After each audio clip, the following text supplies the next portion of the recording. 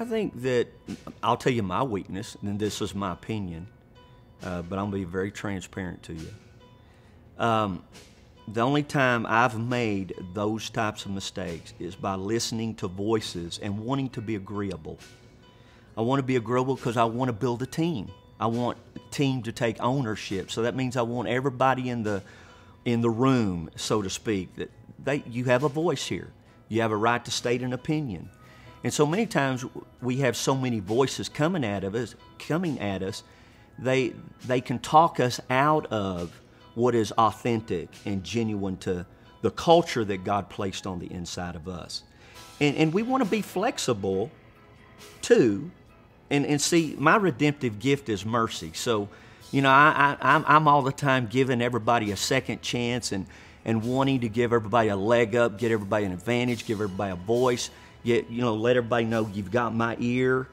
You know, I want to be a good leader, and I believe in the wisdom comes from the counsel of many. But in reality, when you get all these voices coming at you, it begins to change many times your core beliefs and your core values. And you've got to protect that. I'll come at it. One of the most drastic situations I've ever seen in my life is when a young man was given a pastoral position at a church. And this church had about 400 people.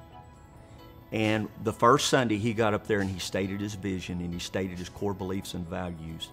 And he said, so obviously you can see where you've been as a church and where we're going as a church, that there's going to be a lot of change. And in the middle of that service, 350 people got up and walked out. That left 40 or 50 people in the audience.